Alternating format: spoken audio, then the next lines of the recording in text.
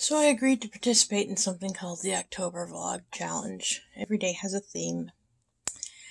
And for October 1st, which it still is technically, it's not midnight, the theme was hands. I almost didn't make this video because we had a cat getting ready to transition to the bridge. And it's been trying and emotional. And he did pass. And all I could think of was these hands were the last thing to touch him. To wrap him up, to prepare him for the journey, to tell him it would be okay, to pray with, to light the way.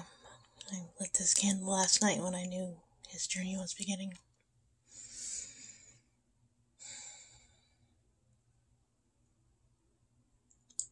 We don't have kids.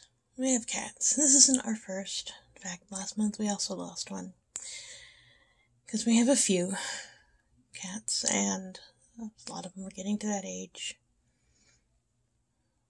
where this, as much as we want to postpone it and wail against it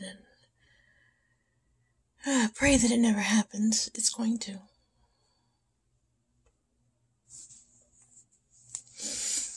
These hands are going to see more than one. To say goodbye. To say until next time. Because I do believe they come back to us. I believe he's already been here in the form of some of these new ones we've found. And I'm probably Googling around a lot.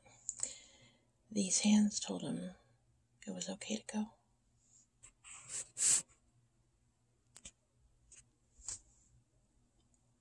And during our little evening nap, because our schedule's all screwed up, I do believe that he bounced through on his way out. And this was not the tone of the video I was trying to portray. I was trying to portray that these hands can give comfort. Hands are powerful. Hands perform a lot of duties.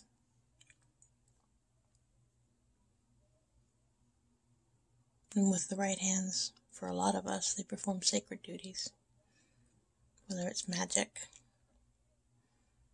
or just a simple prayer, or saying goodbye, or saying hello.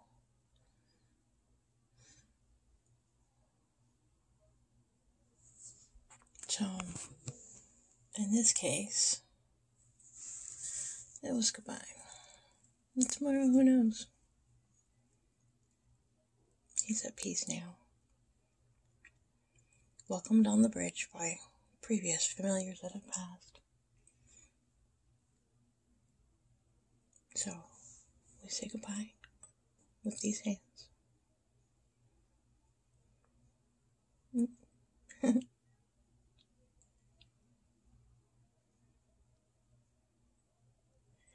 Oh, yeah.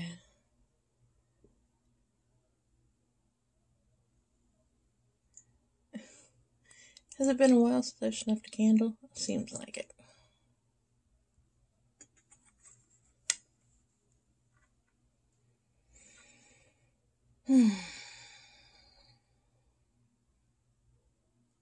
That's all for today. Blessed be.